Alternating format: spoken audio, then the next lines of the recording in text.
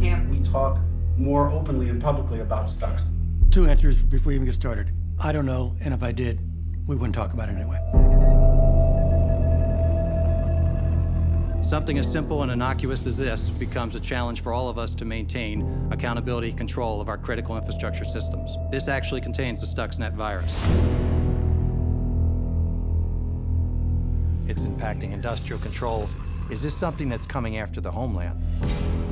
If you get up in the morning and turn off your alarm and make coffee, power plants, power grids, and pump gas, transportation, telecommunication, and use the ATM, you've touched industrial control systems. It's what powers our lives. Most of these systems are relatively easy for a sophisticated hacker to get into.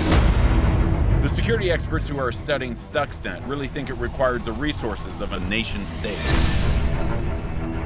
It spread to any Windows machine in the entire world. We didn't know if it was set to turn off all electricity plants around the world, or it would start shutting things down or launching some attack.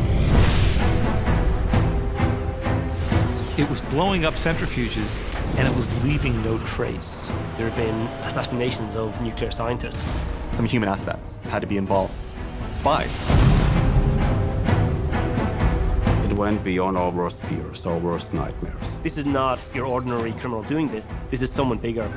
The monster turned against its creators, and now everyone is in this game.